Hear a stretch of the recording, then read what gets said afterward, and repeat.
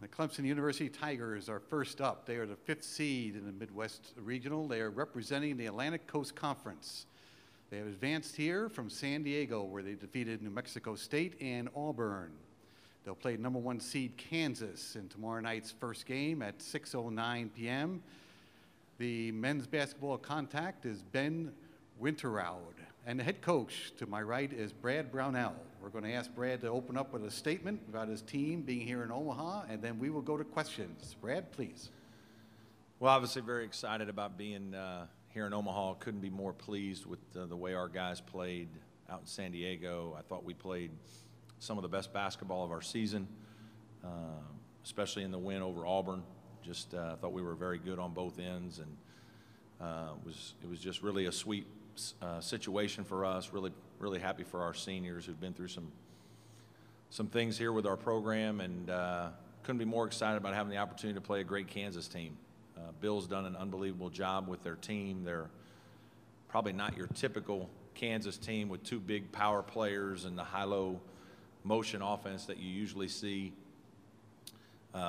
They've got 4 guards. They spread you out, play with great pace, make 10 threes a game, have some unique action in their dribble drive with a lot of cutting to make it a little bit more difficult to guard.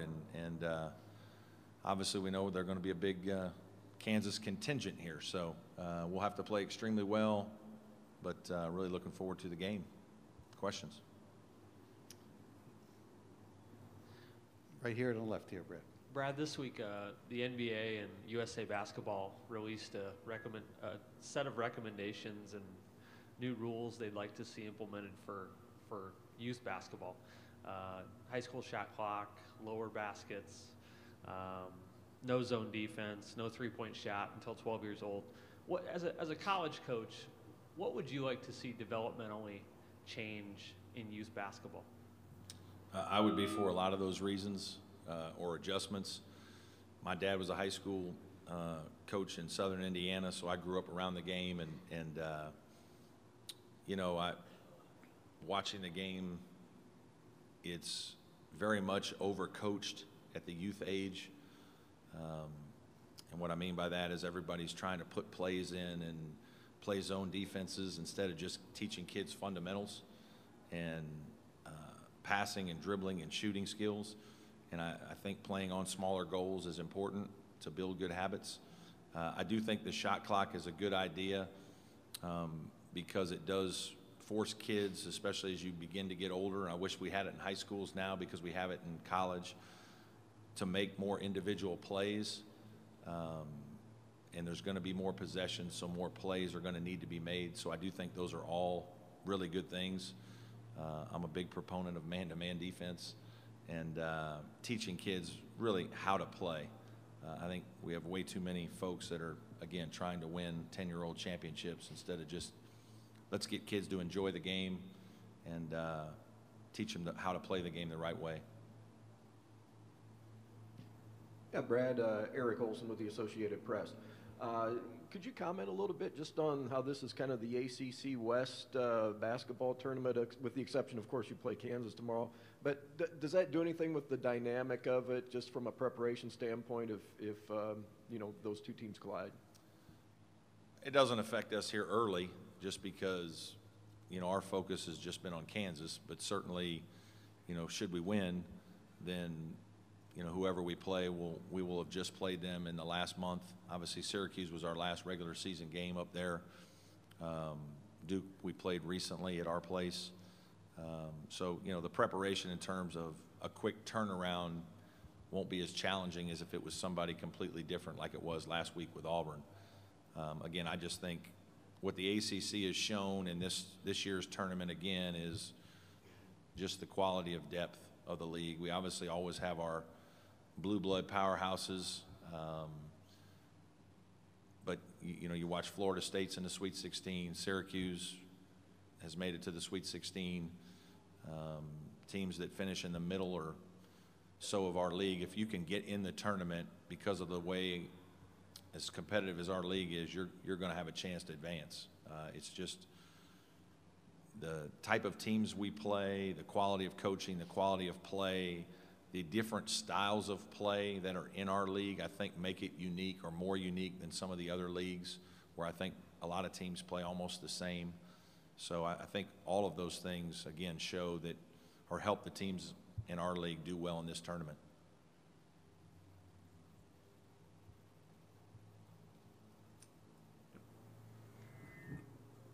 David Lawrence, Jayhawk Radio, excuse me. Both teams are kind of built around some great guard play. Could you highlight your guys and then talk about what you've seen in Kansas guards? Yeah, we have three really good players. Gabe DeVoe, outstanding shooter, big, strong wing, can put it on the floor and score, and just having a terrific senior season. Marquise Reed is just one of those combo type guards that can really score, has a knack for scoring, can make threes, but also quick.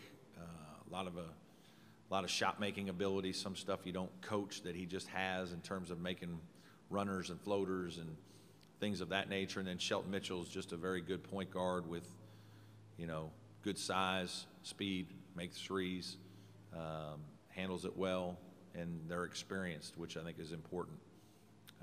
Certainly the Kansas guards are all really good. Malik Newman is playing maybe as well as he's played.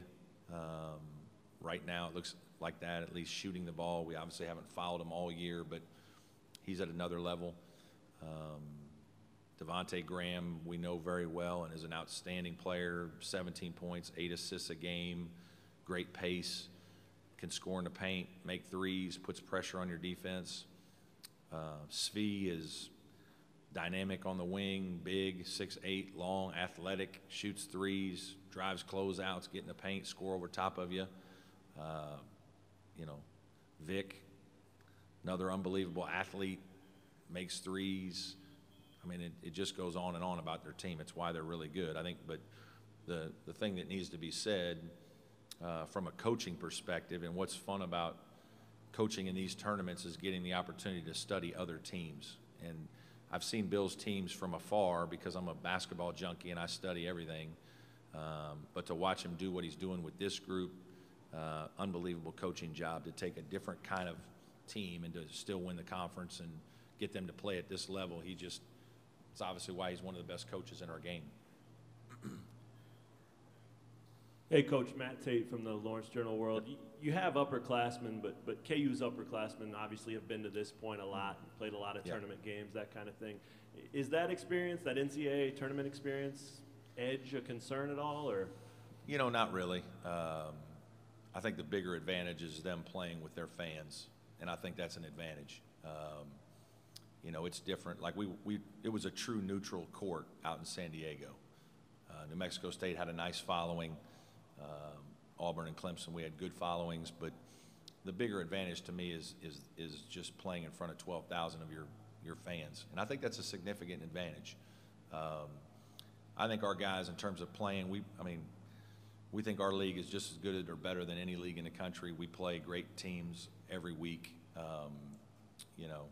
and obviously we've had some success against those teams. So,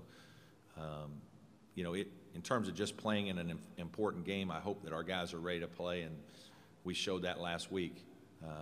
If we don't play well, I think it would be easy to say that it was the stage, but it would probably be Kansas is what it would be. And so I hope that that's not the issue. I hope our guys are comfortable and confident, and we go in here and play like we just did last week because we played really well. We are halfway through this session already. Next question's on the left.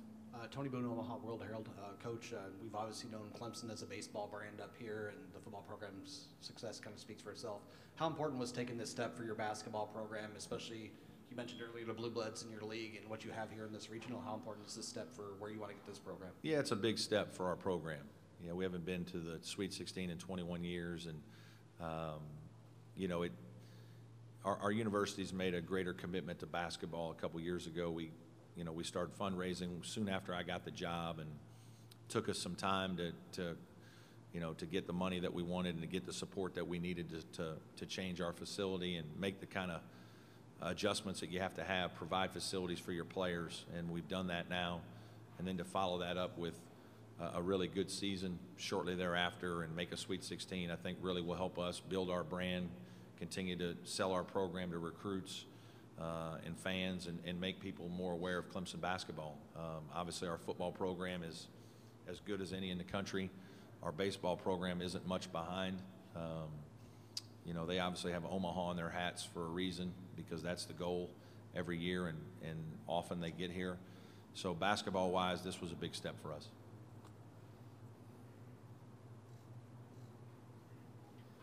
Yeah, Brad, Eric Olson again from the AP. Just as far as getting to this point, did you see anything in this team early that gave you any hint that maybe they'd be able to do what they've done, you know, like that Ohio State win early?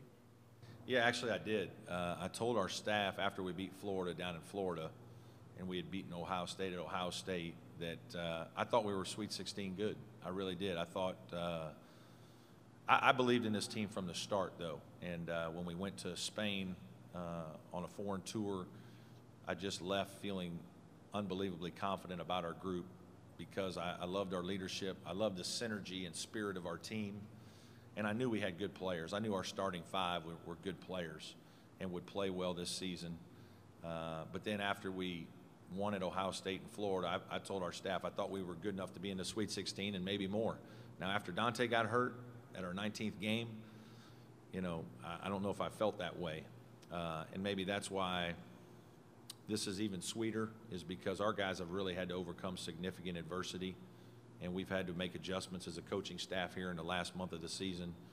And, you know, to our kids' credit, they've been extremely coachable and done the things we've asked them to do, and it's resulted in us finishing tied for third in the ACC and, you know, making it to the Sweet 16. Hi, Brad. Jesse Newell from the Kansas City Star. You mentioned earlier you kind of expect something from a Bill Self team offensively. Can you just take me through or what you thought when you popped in the tape and you saw what he was running this year? Well, I've seen them because they're on TV so much, and again, I watch games a lot. So I'd seen them play multiple Big 12 games. I don't sit there and watch from start to finish, but, you know, I'll peek at games that interest me for 20, 30 minutes a night and just kind of follow some things. And so I kind of had known that he was playing four guards, and they were doing a mix of some dribble drive and some pick and roll and really spacing the floor. And I just think it's really good stuff. And he's done a terrific job of, you know, figuring out the best way to use his personnel. And right now I feel like they're really clicking. They just look like in the last couple weeks that they're playing really high-level basketball.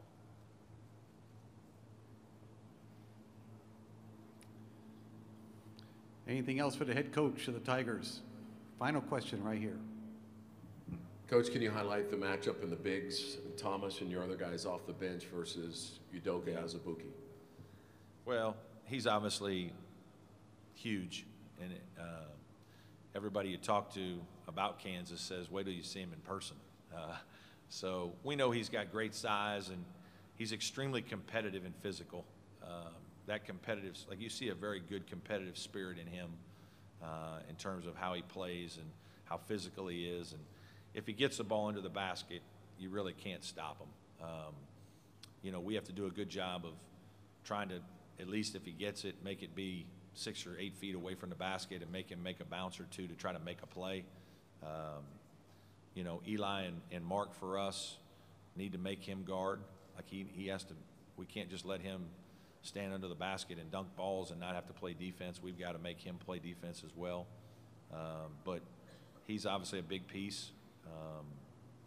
And in his absence, I think the other two guys did well. Obviously, they're good players too. Those guys they're a little bit different. They're not quite as big, but they both have other things they do well that are highlighted in Bill's offense. Brad, thank you very much. Best of luck. Thank you.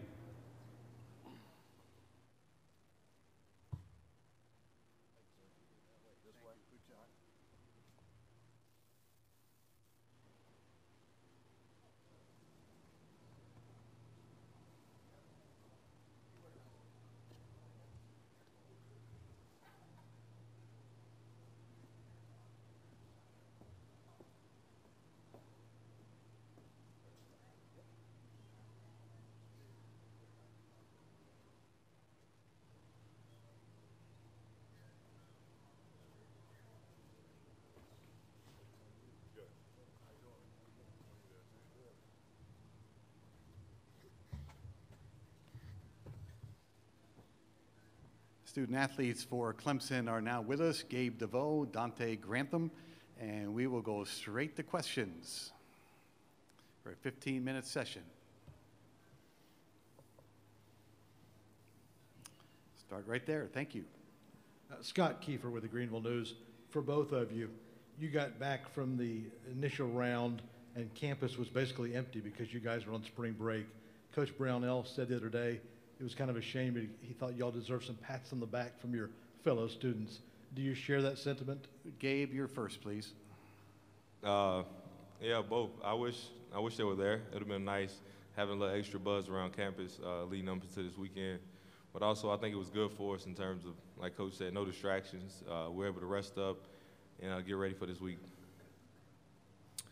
Yeah, I agree with Gabe. I mean, I wish fans was there just to celebrate with them and just give us encouragement of our hard work. But I'm happy that they were, and we needed to rest that day and just get ready for this game coming up.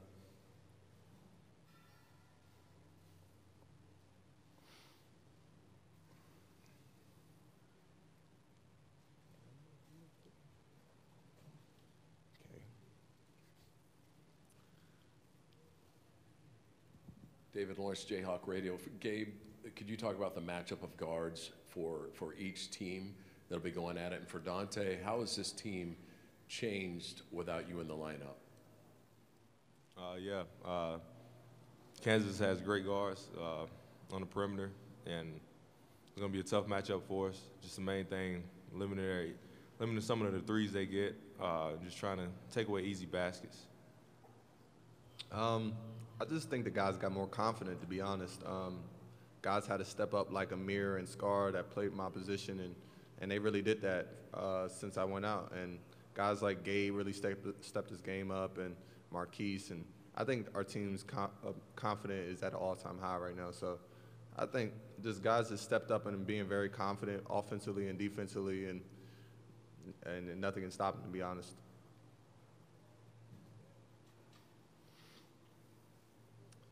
We'll run it right there. Carol?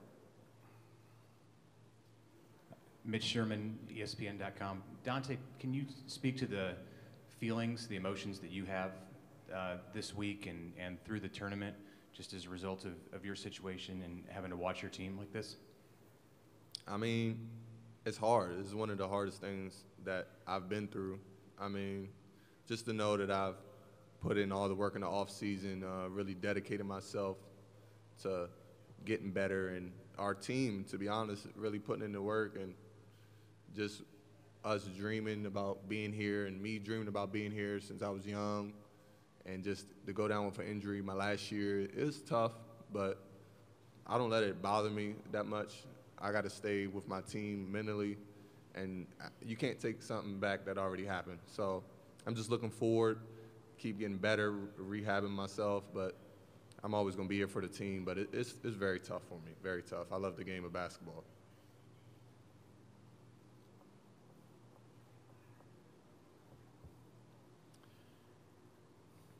Anything else for the student athletes of Clemson? Okay, gentlemen, you're dismissed. Thank you very much, and best of luck.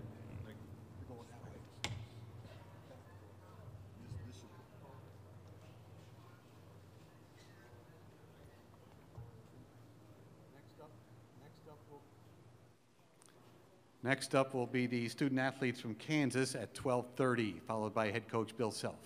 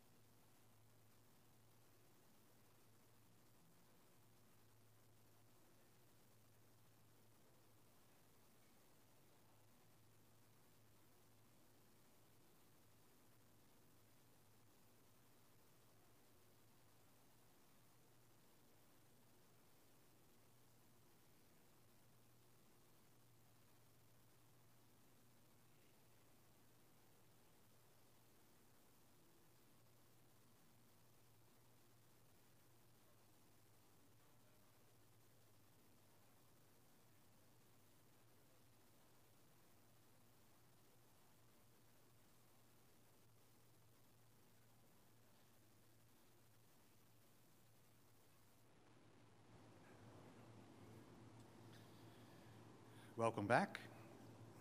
12:30 session features the student athletes of the University of Kansas Jayhawks. Devontae Graham, Malik Newman are with us. Kansas is the #1 seed here. They are the regular season and tournament champions of the Big 12 Conference. They advanced here from Wichita, where they defeated Penn and Seton Hall. They'll play #5 Clemson in tomorrow night's first game at 6:09. The men's basketball contact is Chris Thiessen. We'll see head coach Bill Self after these gentlemen leave the dais. We will go right to questions for a 15-minute session. First one's here. Hey, Devontae, Luke Teacock from the News and Observer in Raleigh. Just curious, you had obviously a very long path to Kansas and getting here. At what point in your career did you really start to believe that you were the kind of player that you've become now? I mean, I think it started probably once I got to Brewster, you know, and I think a lot of my confidence had went up, and Coach Self believing in me once I got here at Kansas, probably towards the end of my freshman year, is when I really started to believe that I could do something special here at Kansas, and you know, him and the coaching staff just believing in me, and the guys that I was around at the time when I came in, and really just helped me become the player I am today.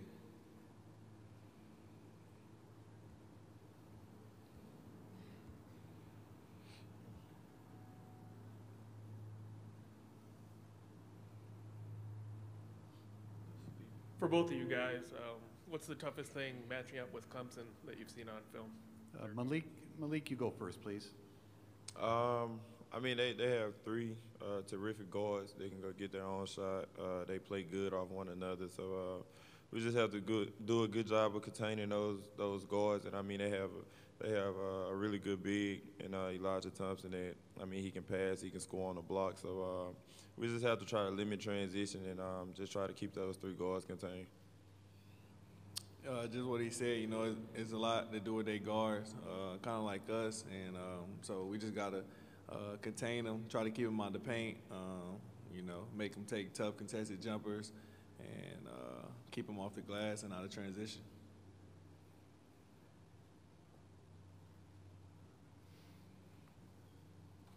Jacob Albrock, KWCH. Devontae, you tweeted during K-State's game that you were sort of pulling for them. The Big 12's well represented. Do you guys take any time to sort of root for conference affiliation, or more specifically K-State? It's a rival most of the time, but you got a weird chance to watch them play tonight too. How does that work for you guys?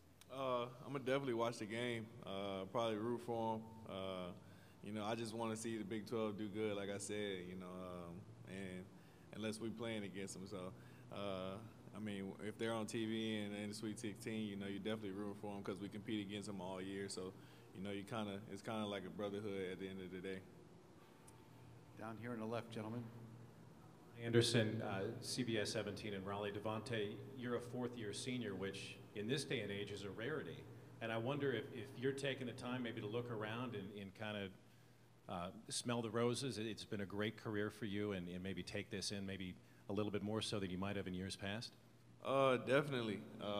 You know, I'm just trying to take it one day at a time. You know, Coach talked to us the other day. You know, we want to keep being together as long as we can. You know, have 3 or 4 more film sessions and keep practicing and keep traveling. So, just trying to take it one day at a time and enjoy the guys because I know it's coming. It's going to end soon. So, just trying to enjoy each moment, each day.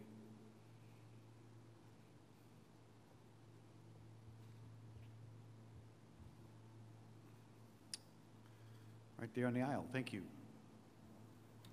David Lawrence, Jayhawk Radio. Devontae, can you talk about now that LeGerald and Malik are playing at such a high level, how does that change your thinking actually during a game, knowing the confidence that you have on both those guys and what they can do? I mean, they've been playing unbelievable, you know, so it just makes it easier for me, and it makes me look good when I get to pass it to them and they knocking down shots and I get the rack up assists. So, you know, I just look for them, especially when they're hot, and just got a lot of confidence that they'll knock down shots or make the right plays and just being aggressive.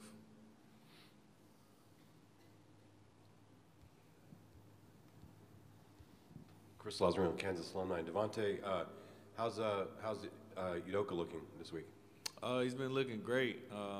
He's trying to get back in shape. He's been doing a good job of staying out on the floor, and his knee looks great. And he looks more explosive than he did last game. So he's definitely going up.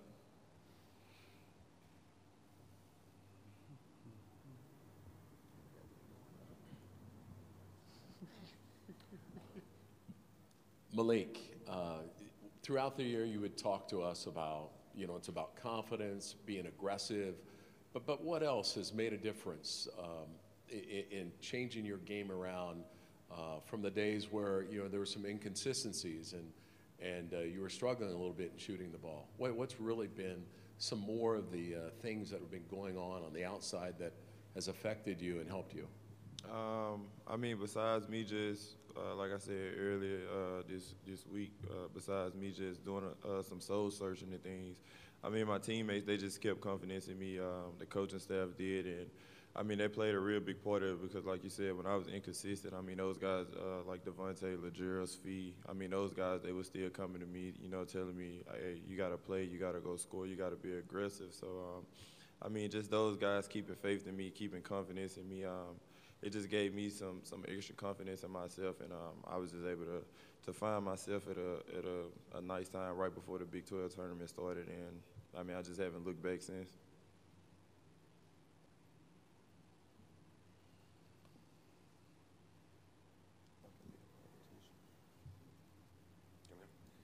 Devontae, last week Coach Self was asked how he keeps it fresh with a team that constantly wins the conference and is always in the tournament, how he keeps it fresh. And he pointed out that there's not a ton of tournament experience on the team right now with in terms of the players who are getting a lot of playing time. Could you just address what the team's perspective is on terms of getting some of the guys like Malik in and being comfortable playing in the tournament? I don't know.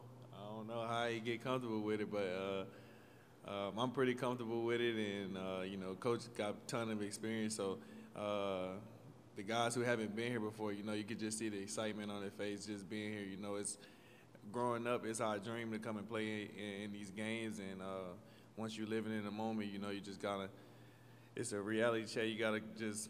You're just happy that you're here and anxious to play, and so you want to do everything you can for your team to win, and we just happy to be here as a team, and Coach he just talked to us about just doing the little things to win and staying focused and keeping distractions away.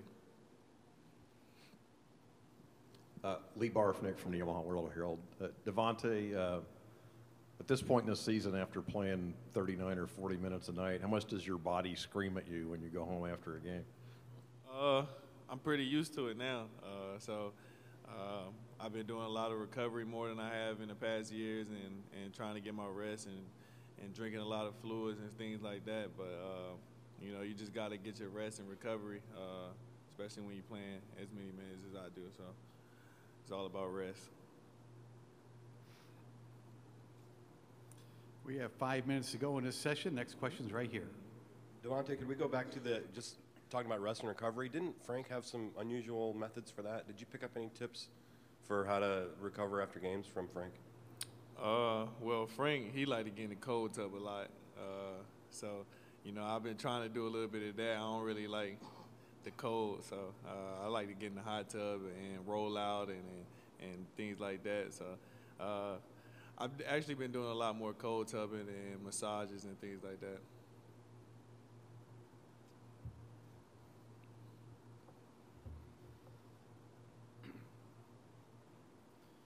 Anything else for the gentleman from Kansas?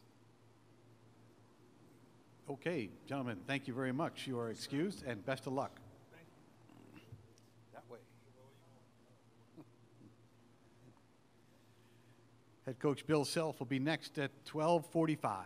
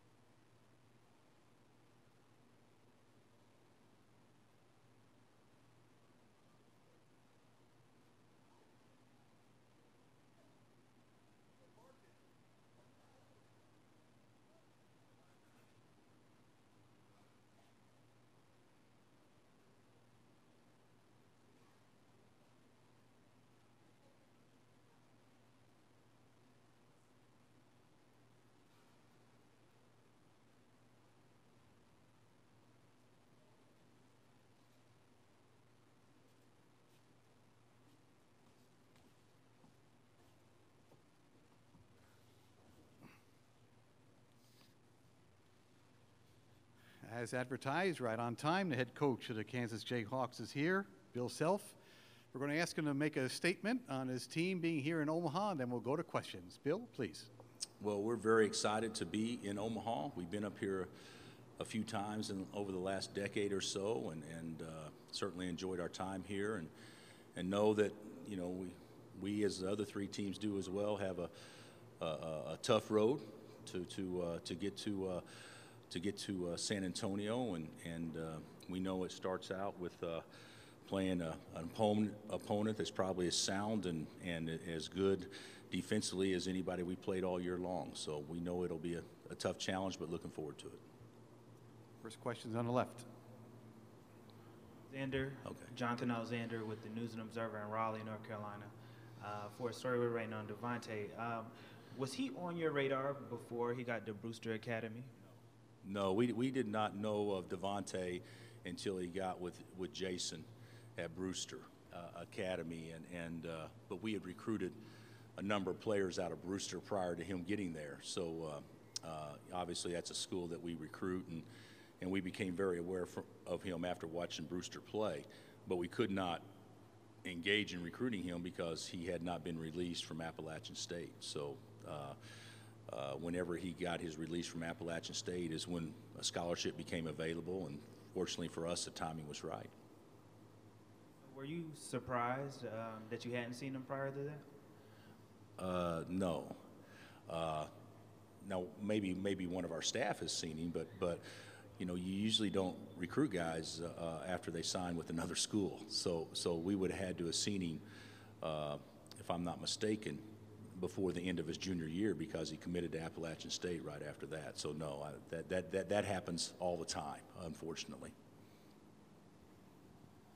Bill, do you foresee a time when players will be compensated beyond, you know, the tuition and the stipend they currently get? And what are your thoughts on just the viability of that?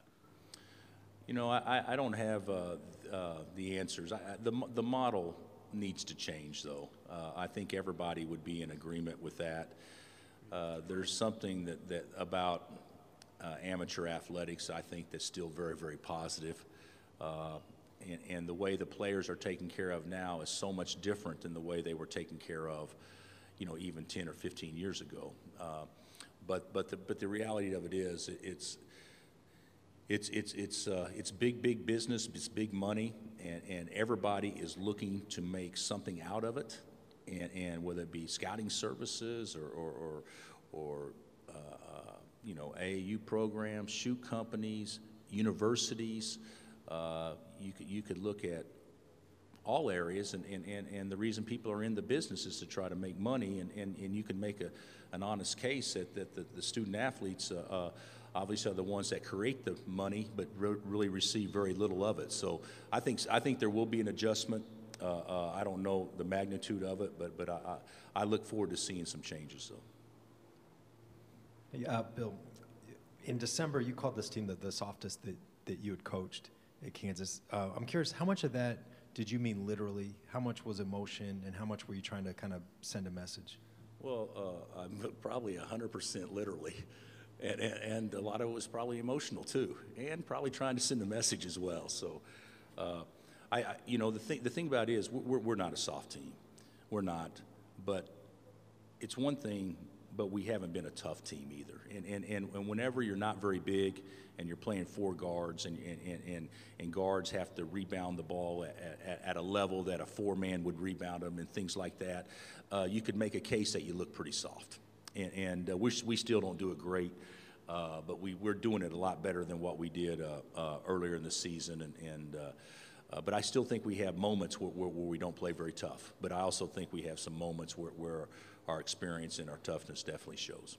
Well, no, the standards are high with you, right, in here. But I mean, now looking back and a body of work, where would this team rank in that area? I think that when I define tough, I mean, obviously it's mentally tough, a big thing, but you know, tough teams make other teams play bad when you're not playing well, and I don't think that we're great at that. So, you know, I don't know where we'd rank out, but it would probably be closer to the middle of the pack, because there's no way that we could be where we're at right now unless the guys were tough playing as small as we played. Coach, Coach K talks a lot about Grayson Allen, who's a four-year senior, and the benefits of having a guy like that on the team. For you to have someone like Devontae, who is essentially a coach on the floor, how big an asset is it to have someone who's so familiar with the program and what it is that you're hoping to accomplish? Well, I think it's every coach's dream to have somebody on there that can be an extension of you and an extension of the staff, and Devontae's certainly that. You know, it's hard to be a great leader unless you got talent too, and so everybody listens to him. Everybody listens. He has a unique way of getting his message to everybody without talking down to anybody, and it's always we need to do this, and he's learned how to become a better leader since he's been there, but he's also seen some guys, you know, being with Frank and also Landon last year, he's seen what senior leadership was really all about, and he's done it better than anybody we've ever had here. You know, he's a terrific player, but his intangibles is what make him, you know, special, and he certainly has more of those than anybody that I've been around.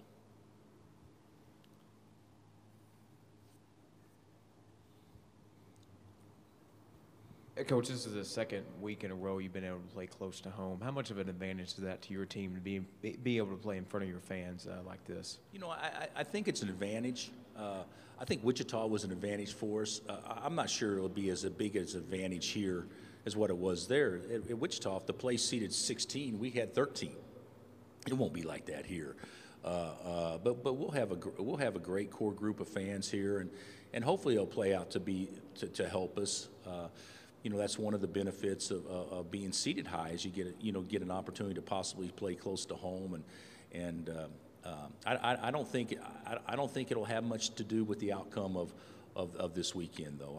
I really believe that sometimes playing close to home can actually be a little bit more of a distraction or bring a little bit of pressure, and sometimes playing far away, you know, just us against the world. Let's just get away from everybody and really bond. So I don't know if there's a perfect scenario in what's best this time of year, but I'd rather be close than not close. But I don't think it's a huge deal. We are halfway through this session. We have 5 questions up. The next 3 will come from this side of the room over here. Coach, I'm Mark Tracy from the New York Times. I'm writing a piece on the expanding of the coaches box, and I know you got whistled for being outside the coaches box. Well, I think not teed, just warned. Warned. Okay. Yeah. Right. So I was wondering, just generally, if you were, you know, happy about that change made in the first place, and if you felt like this season you had like a little more room to operate. To be candid with you, I thought it was pretty insignificant change whenever it happened. And I was like going, why is this such a big deal? Why is it so hard to stay in the box? And, you know, I stand a lot, but I also sit probably, you know, 30, 40, 50% of the time. And so I've always struggled when I thought everybody else was coaching out on the floor. I never knew why we needed to do that. And then they extend the box, and I think it's been a great rule change. I think it's been good for me. I think it's been good for all the coaches. You feel like you can actually have a little bit more communication on the other end of the floor. I do think now that they've expanded it, I do think it should be stressed to stay in it without question. And you know, I did get whistled once this year for you know, sticking my toe 2 inches outside the box. But for the most part, I think it's been a positive rule change that hasn't impacted the outcome of games, but it's made it more comfortable for coaches to coach. Good Big 12 representation in the Sweet 16. K-State specifically, do you guys allow yourselves to root for them at all, or what do you do? Do you watch those K-State games or Big 12 games in general when they're played? Yes, I would say watch them in general. Now, if we have an opportunity tonight, and I don't even know what time K-State plays, we will positively watch that game. Even if we're watching film, we'll have 2 or 3 TVs on, and so yeah, we'll follow that game. But we'll also try to do it with West Virginia, obviously, and Tech as well. But I'm proud of our league. Our league was terrific. But in order to probably get the recognition that the year deserves from a league, you need to perform well in the tournament, and hopefully, our 4 teams have put themselves in a decent position, but hopefully, we'll play well this weekend to kind of solidify what we already know is that, it's an unbelievable basketball league. We are under 5 minutes to go. We have 3 questions up. 1, 2, 3. Bill, for Devontae to play as many minutes as he has all year, and specifically in as good a league as the Big 12 was, you played the game. You've been around it a long time. And you still kind of scratch your head that he can function physically anymore? Lee, we played Frank a lot of minutes last year, and a lot of people play a lot of minutes, but a lot of times style dictates why guys can play extended minutes. And we try to play fast. And if you watch us offensively, we have a lot of movement, guys cutting side to side. You got to be a really well-conditioned guy to play as many minutes as he has. But what we tell him is, hey, you're going to go hard twice a week, and we're going to rest you 2 days every week for the most part, and we're going to cut down your reps. And even though our guys would never say that we practice short, we've never practiced an hour and 15 minutes max, from February on like we are now. It's always been a little bit longer than that. So the guys are getting more rest than what they probably think they're getting.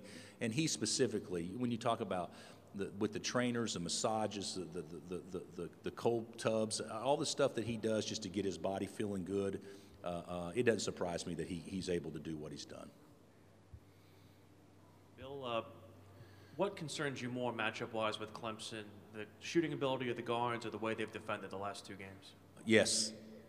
So I would say, they were probably the most impressive team I felt like in the first weekend. They had a really nice win against New Mexico State, but against Auburn, that was a different level that I think probably anybody played at last weekend. I certainly, for me personally, being a defensive-minded coach first, how do we not allow those guys to have big nights? It's not going to shut down. You're not going to shut them down, and certainly,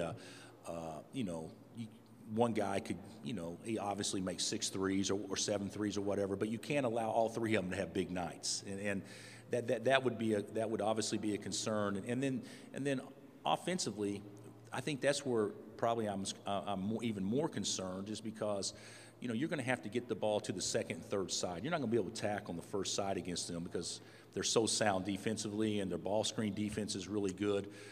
You got to do some things and have great ball and body movement to force some bad closeouts and things like that, because if it comes down to a late clock situation where it's our player against theirs or theirs against ours, their 3 guards have all shown they can go get their own. And we have a couple of guys that are good at that, but probably not as good as what theirs are. So I think that's real important that we have great ball and body movement. You've had a couple critical senior point guards the last couple of years. Do you consider how long you're going to have players when you recruit them? Like, do you look at some guys and say, that's a 4-year guy and this is a 2-year guy, and therefore, we would prefer the 4-year guy? No. We will project how long we think they'll be in school, but I've always been of the opinion, hey, recruit the best guys. Recruit the best guys, but knowing that the foundation of your program is going to be your upperclassmen. But there's no way that we would not recruit a guy that we thought would be a one-and-done or a two-and-done kid. If a guy is a two-and-done and he's able to have enough success to leave to go be a first-rounder or whatnot, that's going to help you recruit the next guy too. So I'm under the opinion that with us it changes. It changes. When we recruited Devontae, we thought he'd be a 4-year guy. When we recruited Brandon Rush, we thought he'd be a 1-year guy. And then when we recruited Joel Embiid, I'm not sure we thought he'd be the 3rd pick in the draft. It all varies, but I think having a balance of youth and experience is still the best way to go. We're under a minute. Last question. Go. Coach, could you update us on Udoka's status and how he looked in practice this week? Yeah, he's been fine. He practiced full speed Tuesday, Wednesday. We'll practice today, and unless something unforeseen happens, he'll be starting and be full speed tomorrow. Take one more, last one. Shannon Somerville, Fox Carolina. Coach, I know you spent some time in South Carolina, specifically Spartanburg Day. What were your impressions of the area? And then what were your impressions of Coach Brownell and the job he's done with the Tigers? Well, if last first, he's done a terrific job. They're so well coached and well drilled, and I don't know Brad well personally, but it seems like just a really good guy that can coach ball and certainly stays in his own lane, and I know he's respected by everybody. But I like the area a lot. I obviously didn't spend enough time in that area to get done what we need to get done, but certainly the little bit I was there, I really liked it. Thank you, Bill. Okay, thanks. Good luck. Thank you. Okay, see you tomorrow.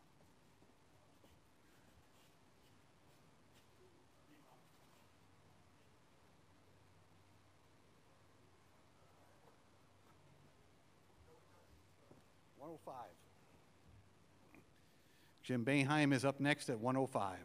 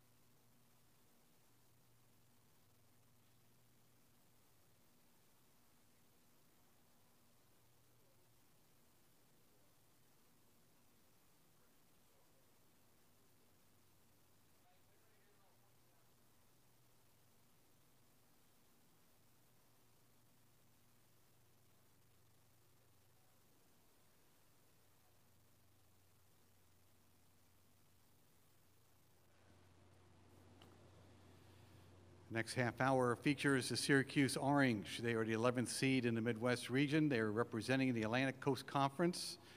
They advanced here from Dayton, where it defeated Arizona State, and Detroit, where it defeated TCU and Michigan State. Syracuse will play number 2, Duke, in tomorrow night's second game. The men's basketball contact is Pete Moore. The head coach is with us, Jim Boeheim. We're going to ask him to make a statement about being here in Omaha, and then we'll go to questions. Jim? Thank you. We're happy to be here. It's great to get into this be in this tournament. The beginning to get here has been great tribute to our players. They've really worked hard all year and have really played well in this tournament. Jeff Gravely, WRL TV in Raleigh. You spent a lot of time with Coach K as friends, as coaches with USA Basketball. Does your relationship change at all now that you're in the ACC and that he has now officially, quote, borrowed your zone defense? No, it really doesn't. We've been friends for over, 20-some years, almost 30 really, and we've worked together 11 summers. And if two guys like us can work together over 11 summers and still be friends, that's pretty good relationship. His use of the zone, he's used it a little bit in the past, but I think with this team, he felt this was the right defense for this team, and that's kind of what I used to go through when we played both. I think he's done a great job of using a 2-3 zone and differently than we play it, but it's really effective, and I think it's made a huge difference with his team, with what the defense has done for his team, not just his defense, but also to help, I think, his offense as well.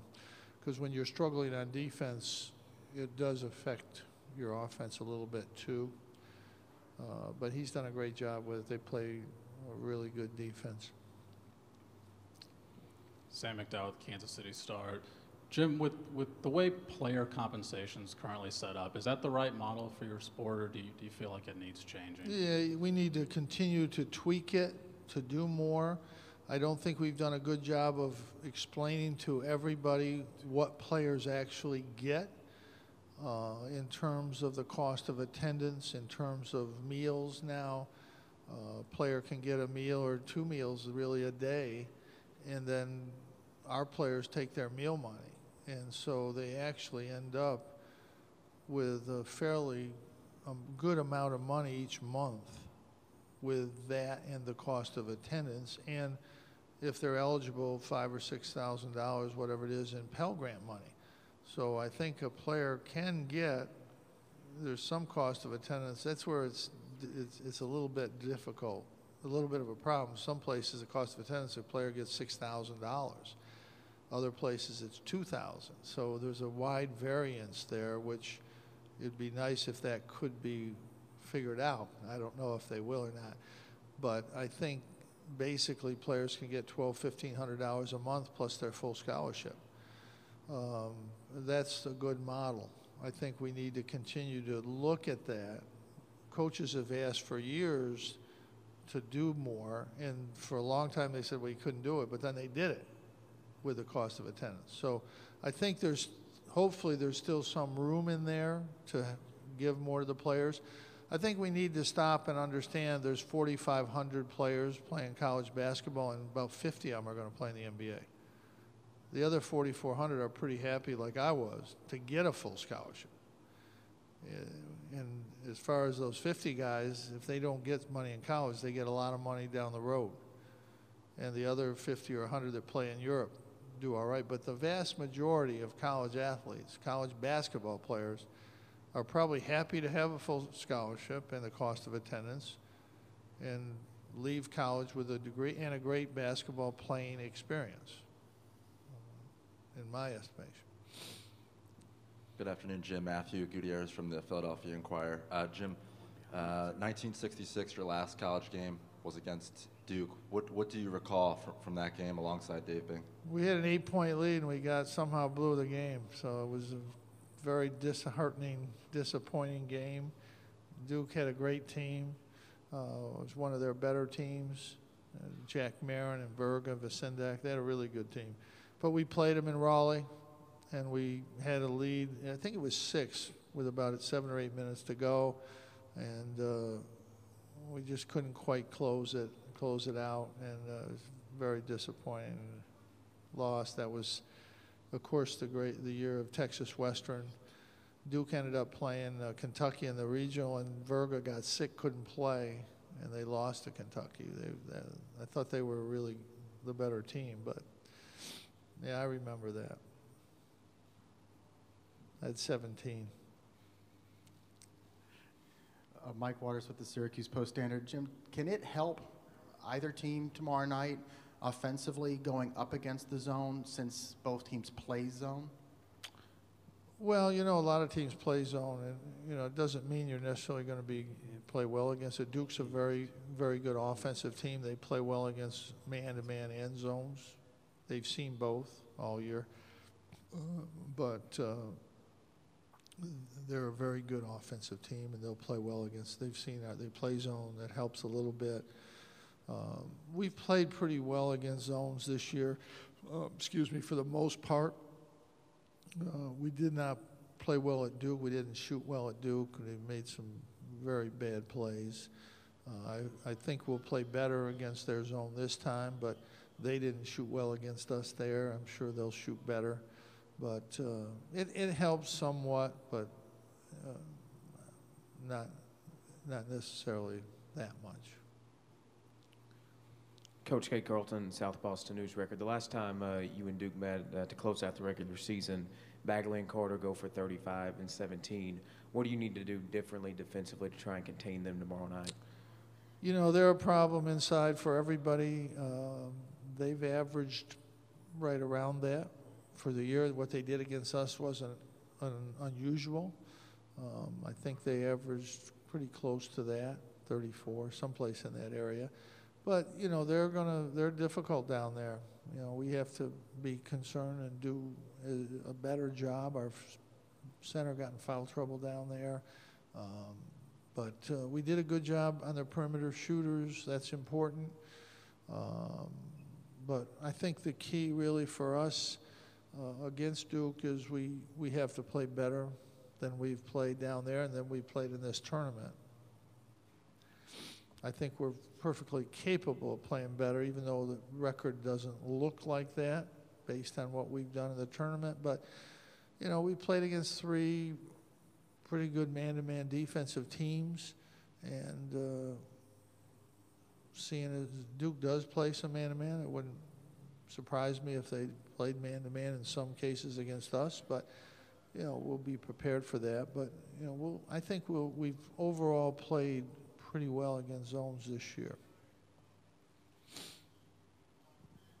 Yeah, Chuck Culpepper from the Washington Post. I saw you on TV yesterday saying defense is beautiful, and I wondered what factors and details and elements maybe in your unusually educated view make defense beautiful. You mean my view's unusual?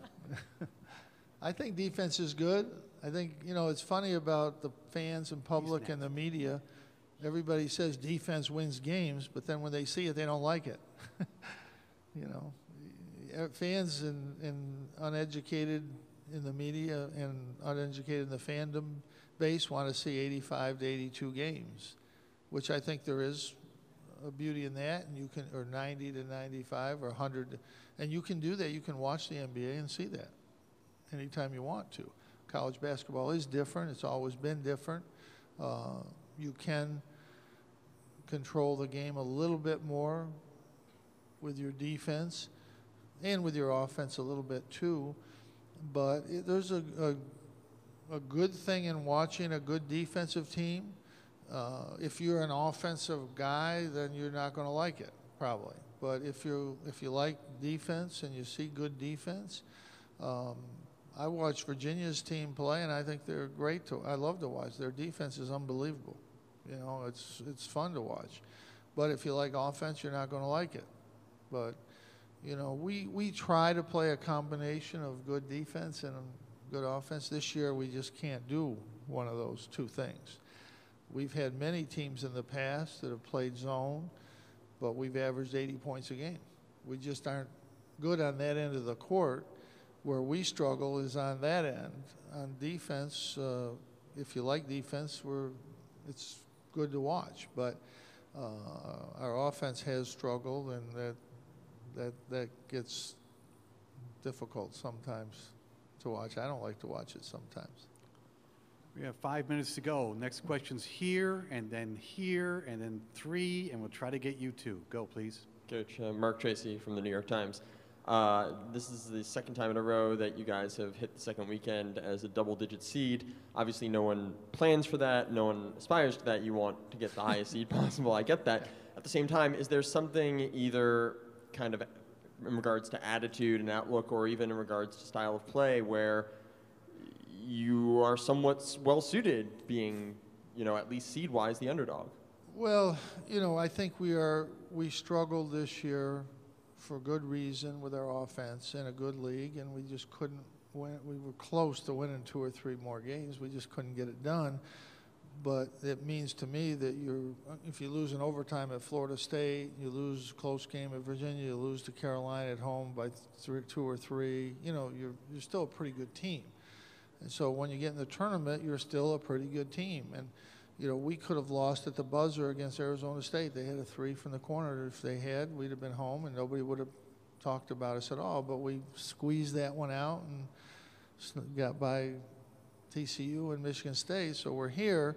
So we had the capability of that. We just, we're not able to get it done in the regular season. The last 2 years when we made it to the Final Four, we were a little better offensive team. And so when we got in the tournament, we played better offensively. This year, our defenses carried us without any question. But that other team, we had 2 guys that are in the NBA on that team, Malachi and Tyler Lydon. So it was a little better offensive team, and there was 2 seniors at the guard spot. So it was this team's much younger and much more challenged on the defensive end. But our zone helps us a little bit in back-to-back games or with a team that hasn't played against us. And a lot of teams have not played against zones, or if they played against a zone, it's not a good zone. So there's some teams that will come in with a false sense of security that, well, we played against zones. And, we did well. But it's different. Our zone is a little different. It's better. It's just better because we work on it. We play it more. Duke's defense has gotten better this year, their zone, because they've worked on it and played it more. So that might be a factor in the tournament that can help us, particularly back-to-back games when you have one day to prepare. So those are some of the probable reason that we can do that. But you still got to make plays, and our team has made plays down the stretch. Even in the regular season, we made a lot of good plays in games to either win or to give us a chance to win. So I like this team. They give you everything they got. I don't think there's many teams that have, we have 4 of our 5 frontline guys are freshmen, and the other guy is redshirt and sat out a year, so he's hasn't really played a full season. So it's unusual to have that many young guys in your front line unless you're at Duke or Kentucky. Those players are a little different. We're under a minute. Next question's here. Matt Park, Syracuse Radio. Coach, I was going to ask about 66, so I'll test your memory here and lean on it a bit and see if you have any recollections of the 98 tournament game against Duke in St. Petersburg. Yeah, we hung in there for a while, but they made some long ones. The freshmen from Georgia made some really long threes, and we hung around, but they won the game pretty easily, is what I remember. It's probably why I don't remember it very well. Final question. Yeah, this is a pretty easy one, Jim. Eric Olson with the AP. Just the way things broke, 3 teams from the ACC get here. It's pretty uncommon at a regional to have 3 from one conference. I guess kind of what's your thoughts just on how things broke with 3 of your league teams getting in here? It happens. I talked to the committee a little bit about that by accident today, and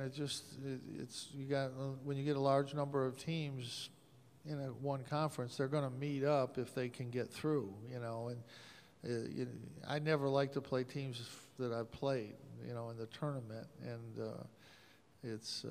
I think it's better for us when we don't, but we have done it in the past and we've won those games. But I guess the good news is we'll have 1 team from our league in the Elite 8 for sure, and maybe 2. But it just is what happens. And today, trust me, when we got in, I didn't care where we were going or who we were playing or what day it was. We were happy to be in the tournament this year. Obviously, it was close. I thought our strength of schedule was good, and I thought we were right there. But, you know, last year we were right there too, and we were on the other side. We were one place different last year. And it just goes to show you that when you can get in at the bubble, you're certainly capable of winning games. And that has only increased, that likelihood has only increased over the last few years when you have so many really good teams. It used to be if you were on the bubble, you probably couldn't win anyway. But now those teams can win, and there's more than a couple teams that are on the bubble. You know, I mean, I know whenever I talk like this, people just get crazy, and I get criticized everywhere in the country, but I'm used to that, so it doesn't bother me. But I've always advocated for more teams from when it was 64 to 68. And the playoff system that we had this year where we go and play, I think you could duplicate that in another regional and get a couple more teams in or 4 more teams in, whatever the number is. And I just think that when you give fan bases and players that opportunity to go play, even if you don't win, you had that opportunity.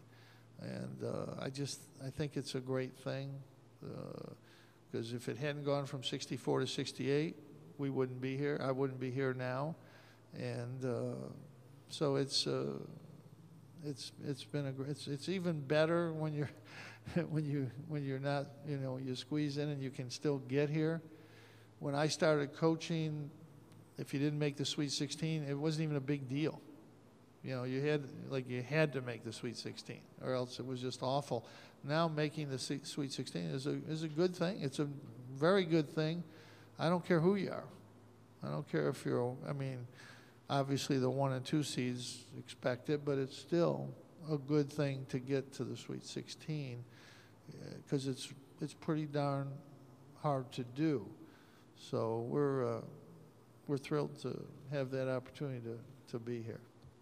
Okay, Jim, thank you. Thank you. Best of luck.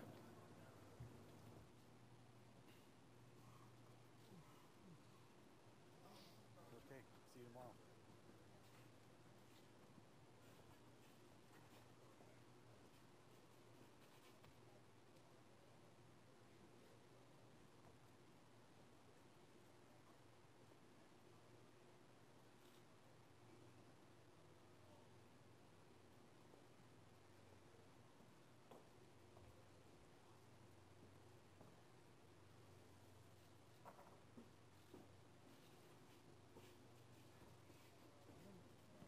How we doing? Good.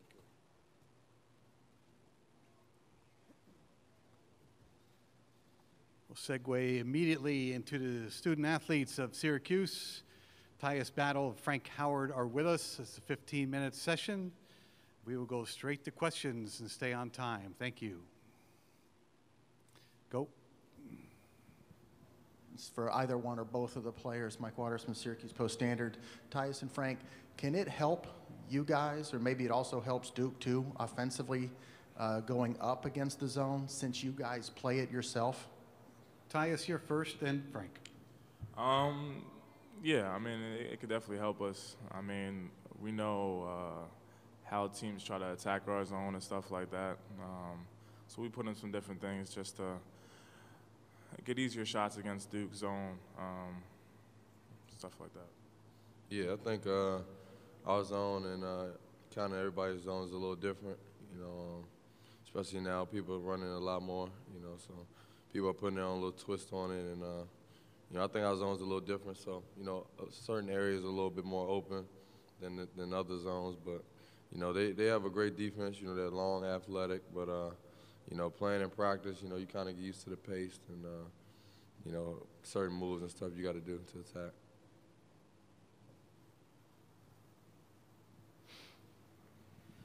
Tyus, Christian Guzman, Citrus TV. You saw Duke earlier this year, tough loss in Cameron indoor. What do you take from that Duke game and try and improve on for tomorrow's match? Well, down there, I thought we did a pretty good job defensively, especially on the perimeter. We just have to do a better job contain the pain and stuff like that. And down there, we just didn't shoot well. I don't think that's going to happen again. I think we're going to be more prepared for that stuff. And that's pretty much it.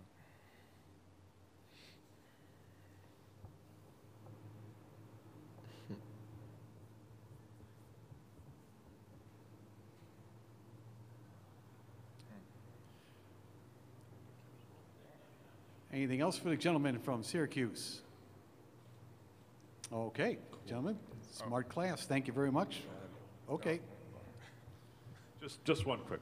Last one, we'll turn class loose. Frank, you've been through this before, having been to the Final Four. How do you transition from one weekend to the next, particularly when it was, for a lot of us, maybe not you guys, but a surprising win Sunday, and then you're right back onto another trip? Yeah, we in this tournament, if you prepare to lose, you're probably gonna lose. So we preparing for the long haul. Taking care of our bodies. Making sure we pack for the extra long trips. But I think after you go through each round, you kind of eager to get to the next round. So once we finish that game, we wanted to celebrate that for the night. Have a good time. With the coaching staff and the team, but. We just wanted to get back to practice and, get down here. Okay, gentlemen, thank you very much. Best of luck tomorrow. Student athletes from Duke will be next at 2:05.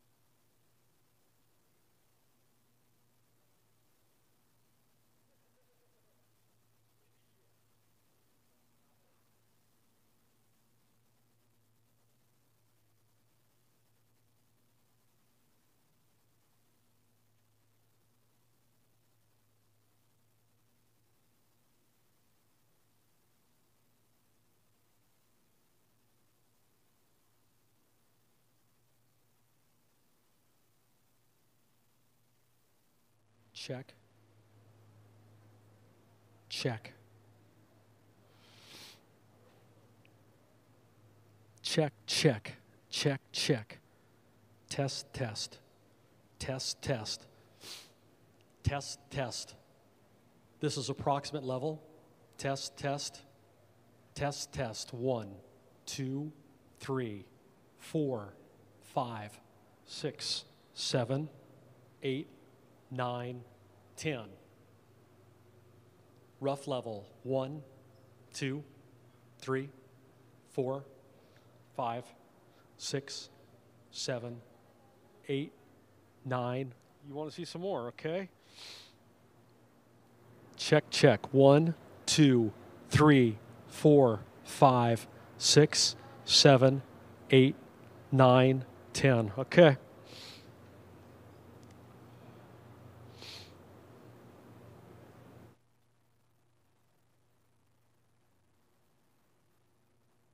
Check, check.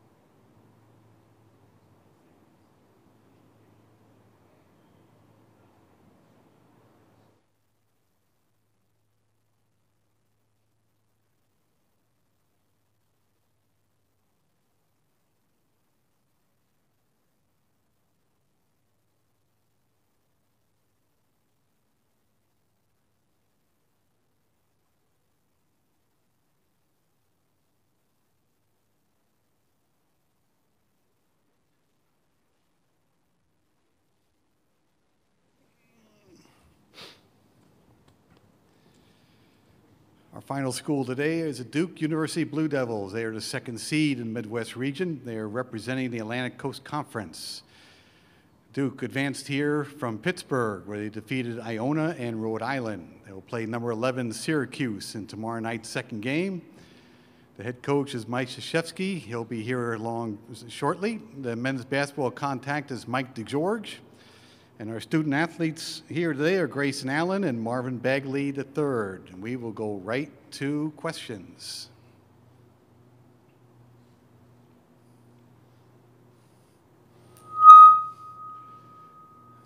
Right there. Thank you. Figured nobody else was going to ask you something. I got to, break the ice a little bit. Grayson, what's the biggest difference between their zone and your zone? A lot of times, you'll see when the ball goes into the middle against them, their center steps up. A lot of times it's Chupu stepping up to take the ball in the middle, whereas we try to keep our big to protect the rim and have another guy come to contest a shot in the middle or, challenge the ball, try to make them uncomfortable there. Mike Waters, Syracuse Post Standard, for both players actually. Does it help you offensively going up against the zone, the fact that you now play it? Marvin, you're first, please. I don't think it really has anything to do with our offense. We move the ball pretty well lately. It's going around to everybody. Everybody's touching it. Everybody's involved in the game. So I think if we continue to do that, then we can have great success throughout the rest of the tournament. I think it might help a little bit, just because we know movements and positionings. At the same time, Syracuse zone is different, and for the majority of the year, you go up against man-to-man teams, so you don't prepare. You don't have game preparation to go against the zone every day. We have preparation to play zone against everybody, obviously, but as far as trying to execute against a zone and a zone that's as big and as long as Syracuse is, it's difficult to actually prepare for that. Kate Carlton, South Boston News Record for Grayson. You were on the 2015 championship team. Obviously had the great senior leadership by Quinn Cook. You being a senior on this team with so many freshmen like Marvin, have you tried to take on some of his leadership roles and be a leader for those freshmen? Yeah, I'm the leader of the team right now, and as the captain, that's what I'm trying to do, trying to prepare them, trying to lead them in the right direction. And, at this point in the season, it's really cool if we come together, and, the guys are listening to me out there on the court, in huddles and everything, and they're starting to speak up too, and, we're all listening to each other out there, and, we've really come together as a team here.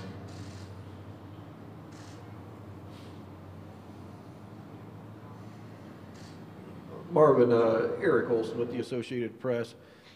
You and Wendell had a pretty good game against Syracuse the first time back in February. I guess, how much adjustment do you expect to see Syracuse make against you guys? We're expecting to see a completely different team than we played last time. That's something that I've learned throughout the years. Teams that we watch on film, they play completely different when we actually get on the court, and it's kind of like, we have to learn how to adjust, and we did a great job throughout the year. But I think Syracuse is going to be a different team. Last game we both had pretty bad games as teams as a whole, and but it should be a great game, and I'm excited to get out there and compete with my teammates and just try to continue to get wins.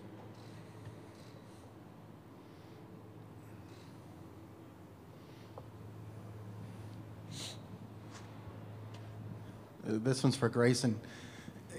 Can you slap the floor while playing zone? And do you miss it? Yeah, you can definitely slap the floor while playing zone. Slapping the floor is all about intensity and getting a stop. I don't know if anyone's seen it yet or seen it in a zone yet. Definitely can, though. It more symbolizes getting a stop than it does man-to-man defense.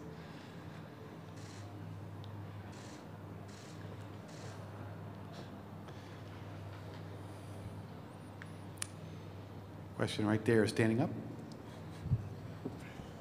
Grayson, there's been a lot of talk about just player compensation and potential of college players getting paid. Where do you stand on the viability of that? You know, I'm here, and so I've been pretty happy with my 4 years of college. It's been awesome. It'd be really tough because you're changing something that's been in place for a long time. And so, you know, it sounds good. I'd love to receive some extra money. That'd be awesome. But, you know, thankfully I'm not the one in charge trying to figure out how exactly to do that.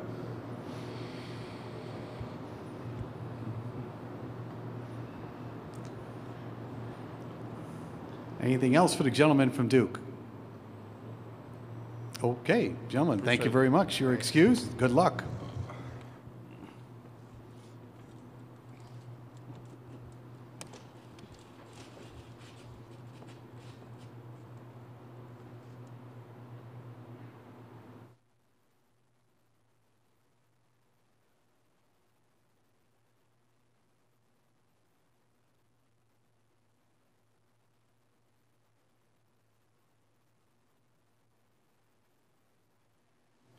Head coach is scheduled for 2:20. We'll bring him out at 2:20. Thank you.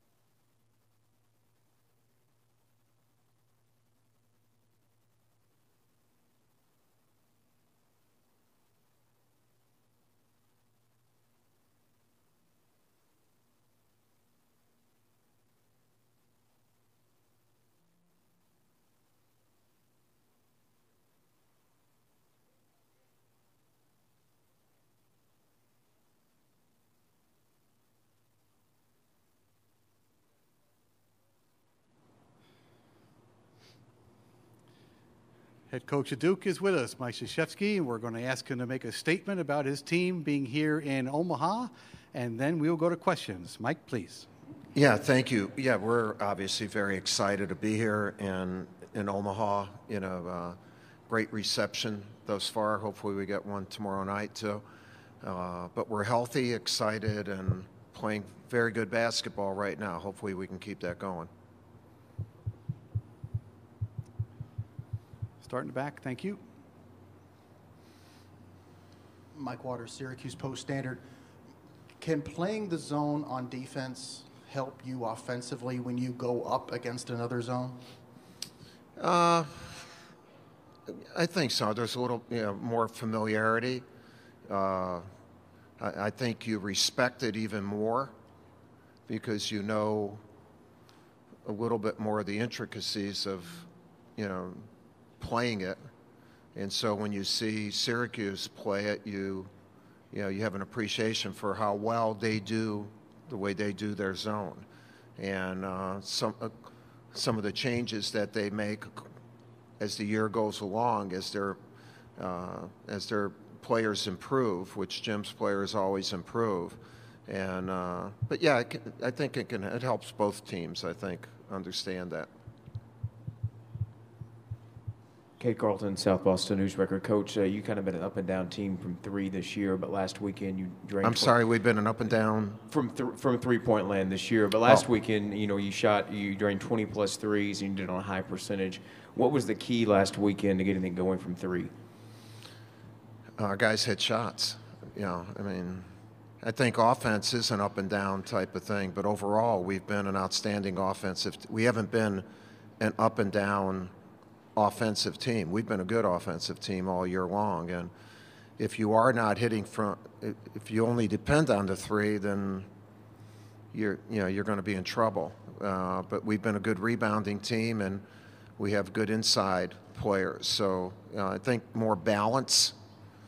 Balance is the key to being a really good offensive team, and for the most part, we've had that. Hopefully we'll be able to hit the three tomorrow, but I'd be more concerned with just having balance. Sam McDowell, the Kansas City Star. Mike, there's been a lot of talk just about player compensation. Do you feel like the model that you guys have currently is the right model for college basketball, or does it need changes or tweaks at all? It's not my model that we guys have. We do what the guys tell us to do, okay? So, no, the model needs to be changed,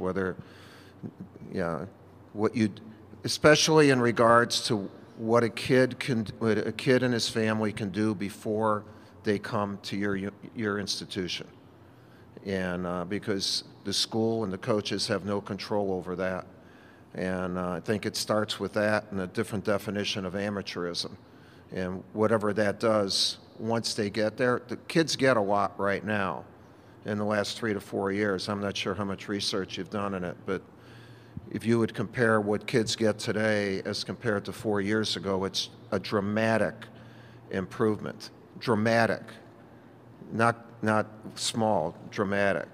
And but again, I'd like for them to take a look at what happens before you get them, and to make sure that the kid and his family are afforded the opportunity to max out, like anyone else in our country, what talent will give you.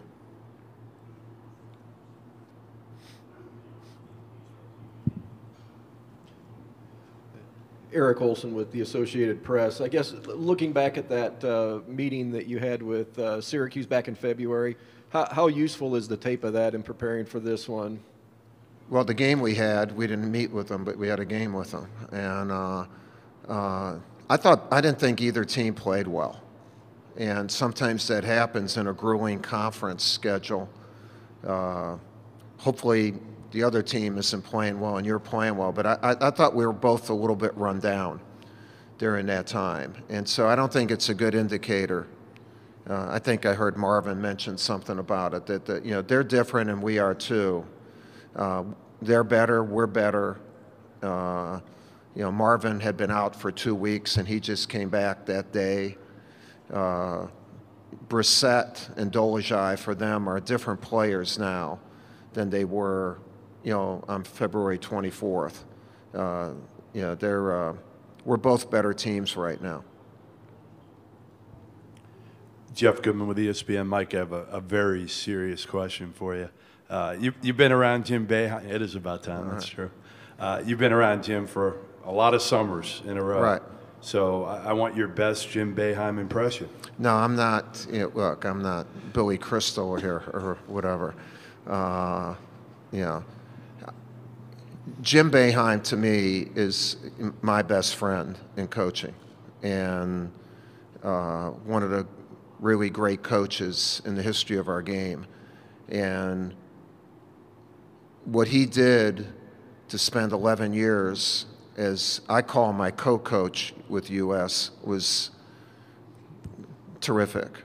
And I could not have had a better guy. That's why I chose him and asked him 3 times to be that. And so we have a bond that is very, very tight, and so do our families. So that's the difficult part about tomorrow. But the fact that we're both here, that's good. That's good. But I love Jim and his family and what he's done for us and for the United States. Matt Park from Syracuse IMG. Just a quick follow-up to that, Coach. Anything specific to the zone where it almost feels like he's kind of joked about you stealing something out of his playbook? He doesn't have a playbook.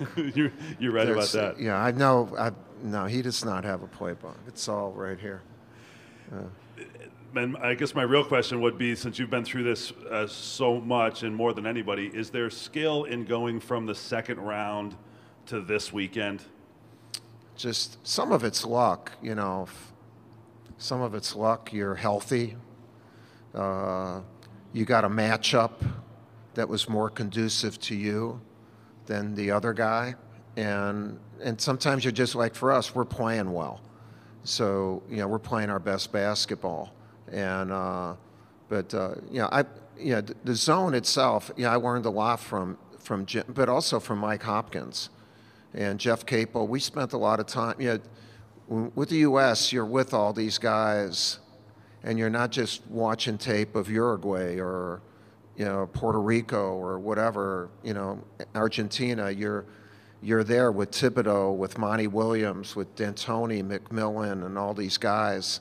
And so you talk a lot about basketball, and no one really has that opportunity.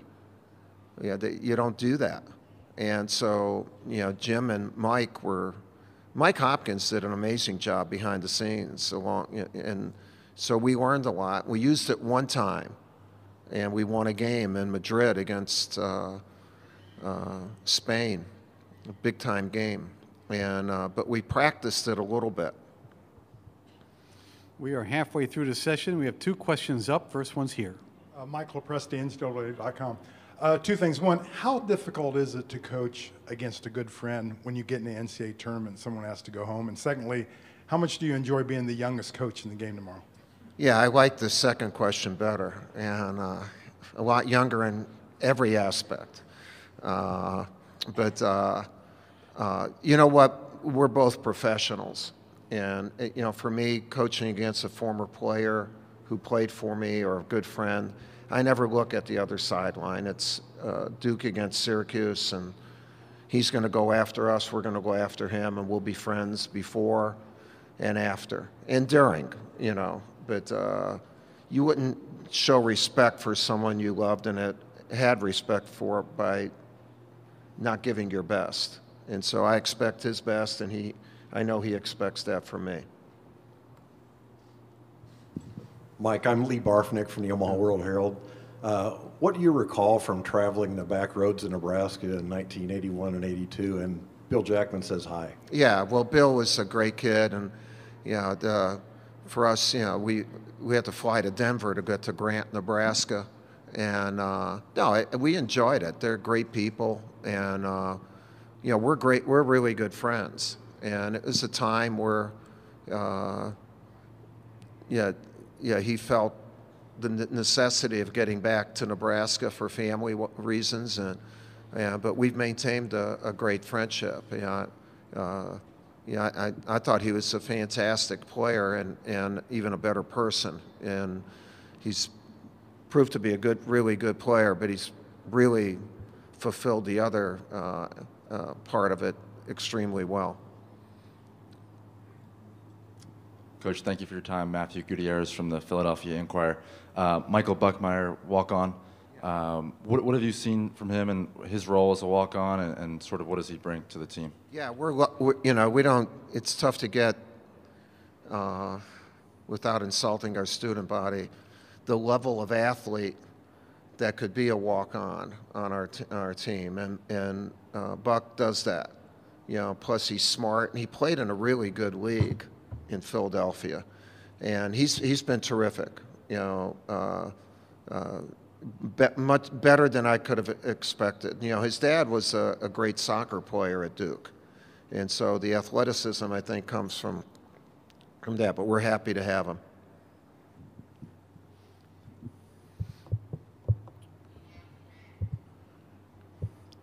Anything else for the head coach of Duke? Okay, Thank Mike, you very much. Thank you. Appreciate Good luck. It. Thanks. Thank you. We'll see you tomorrow. All right. Good luck.